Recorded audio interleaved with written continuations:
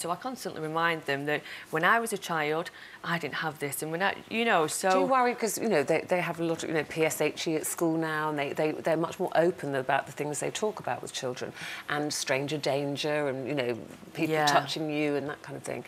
If that comes up for them at school, do you think you will share with them, or are you worried when that comes up, like, what am I going to tell them? Yeah, because you want to protect them as well. Oh, definitely, and I'm probably too over the top with protection for them. So when you talk about stranger danger, I am just horrific with the boys. You know, even when they go away with a dad or something, we have the conversation like, right, mummy, I'll be safe. I'll hold hands. I won't do this. I won't do that, because I'm always drilling it in their head. If someone does this, then make sure you do that. And does Simon know? He knows you're anxious. Does he keep in touch with you?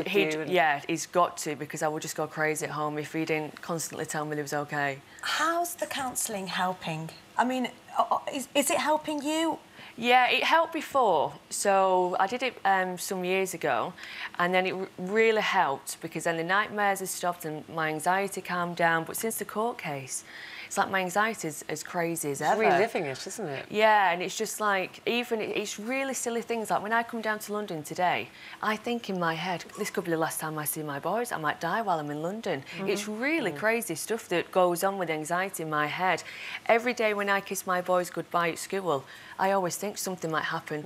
This might be the last kiss I have. We're having an embrace at the schoolyard, and the teachers think I'm crazy, because I'm like, come here, boys, come on, come on. But, you know, I like it. I like showing over-the-top love with them, because I never had that, and I want them to know that they can talk to me about anything, and but in terms no of counselling, like Sarah was saying, is that something you want to I'm going to have to revisit, because obviously that anxiety, we all understand it when you tell us, but you obviously don't want to have that forever. No, no, because in some ways it's ruining the boys' lives, because small things like if I take the boys to the park, I've got to climb up the climbing frame with them. I'm petrified they're going to fall off, and, you know, you can have a little giggle, but I'm like...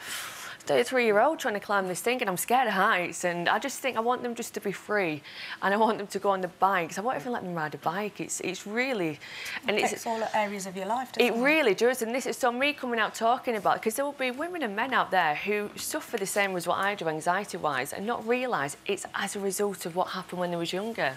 It took me a long time to realise that, and then my therapist broke all of this down, and he's told me that what I'm trying to do is protect my boys that much from harm. I've took it to an absolute extreme. Well, then you're going to harm yourself. Exactly, and I'll harm them because they'll be petrified. In helping them.